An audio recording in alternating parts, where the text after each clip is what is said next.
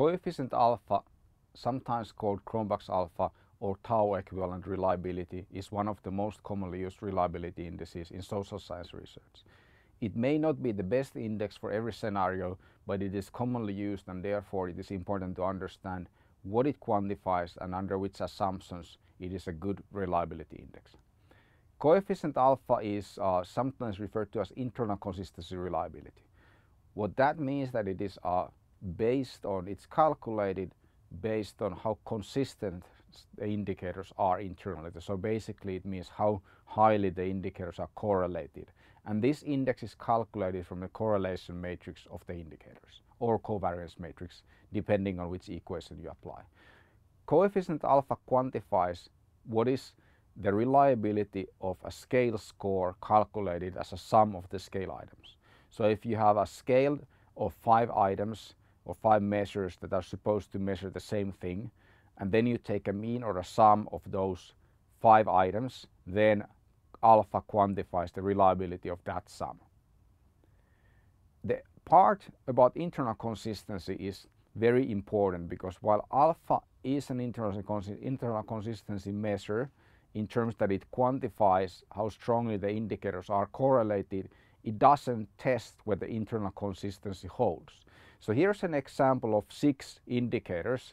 We have indicators x1, x2 and x3 that are designed to measure one thing, so they're highly correlated because they measure the same thing.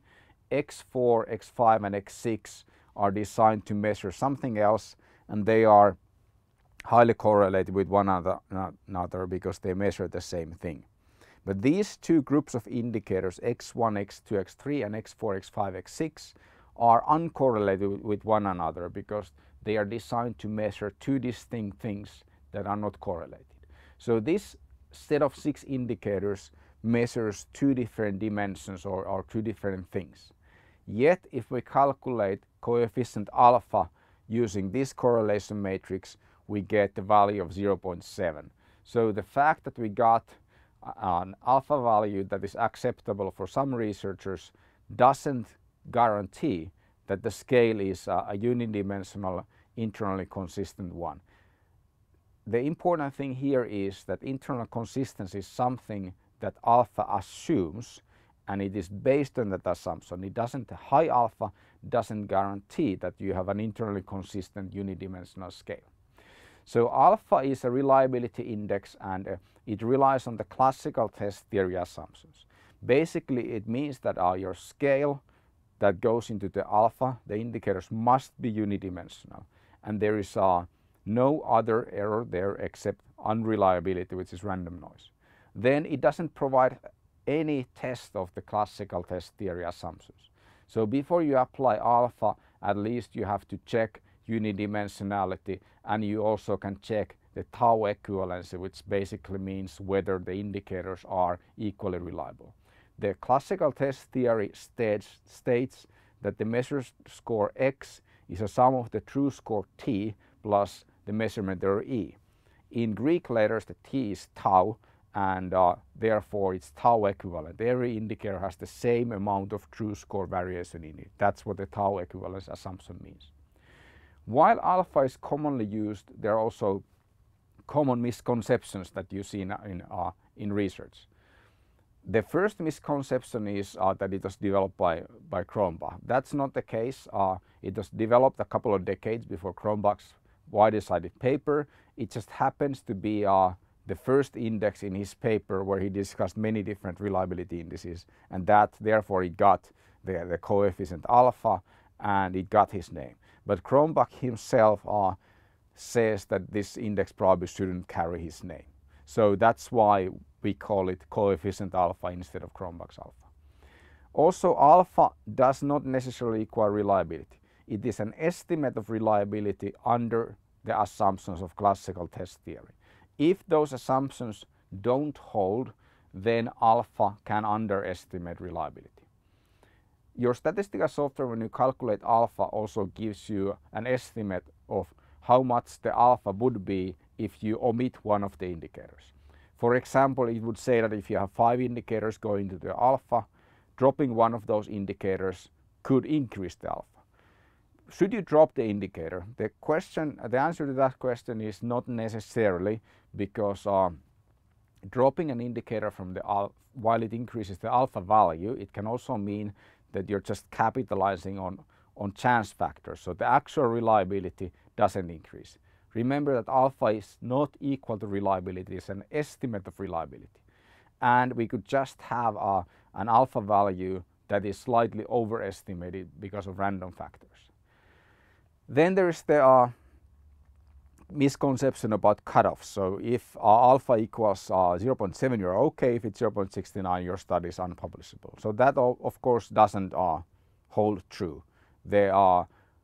What kind of reliability do you require depends on the context. So if you are measuring something that no one has ever measured before, then it's perhaps more acceptable to have an alpha of maybe even less than 0.7.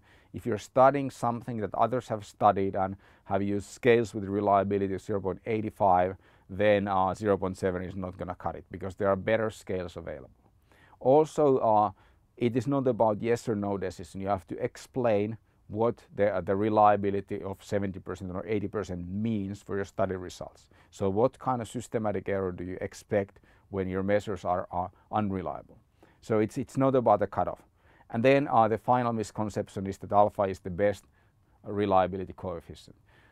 People may think that it's the best because it's widely used, but sometimes we use statistics simply because they have been used in the past. And if we just use something that has been used in the past, it means that we use the oldest thing. And there are many other reliability indices that have been introduced after coefficient alpha that are more modern and better than alpha. Here's a list of some from a paper by McNeice from Psychological Methods. And he starts with alpha, and then he goes and he explains omega, which relaxes some of the assumptions. Then he goes on and explains others that relax the assumptions. So the important assumptions in alpha were that the indicators are unidimensional. If you relax that assumption, then you can go with some of these hierarchical omega coefficients. Also, another important assumption is that the indicators are about equally reliable. If you relax that assumption, you can go with the omega coefficient, which is also known as composite reliability.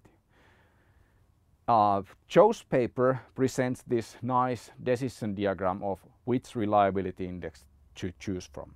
So he starts by checking is the scale unidimensional, and if the scale is unidimensional, only measures one thing, then you check, are the indicators about equally reliable? Do they have the same true score? If yes, then you're going to be okay with coefficient alpha. If no to the second step, then you go with coefficient omega or composite reliability index. If on the other hand you don't have unidimensionality, then you apply a factor model, in which case you do either hierarchical omega or a variant of alpha that doesn't use the factor model. So it's not that you would always use alpha, but instead you have to make a decision based on the nature of your data, and you have to, if you use alpha, you have to justify the unidimensionality assumption, which you do with the factor analysis, and then you have to justify the tau equivalence assumption, which basically means that all the indicators are equally reliable, which you also do with the factor analysis. And if those assumptions don't hold, then alpha is not ideal, but you have to look at these other coefficients instead.